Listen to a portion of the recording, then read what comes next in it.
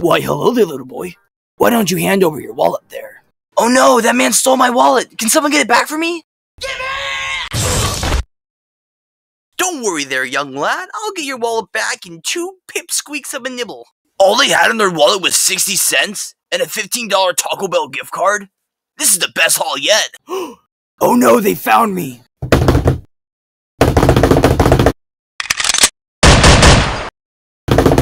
Oh no, bullets are coming right for me. I have to dodge them. Dodge. Perfect. Yikes.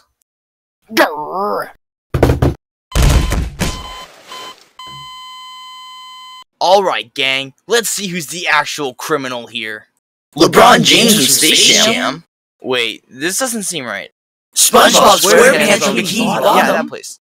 And I would have gotten away with it if it weren't for you meddling kids. There's your wallet back, and you can go away now. Wait, you're just gonna let me go? We're just a bunch of kids, not cops. Go nuts. Oh, thanks, kid. Time to go rob an old lady.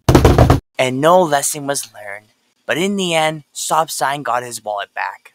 It was empty, but he still got it back.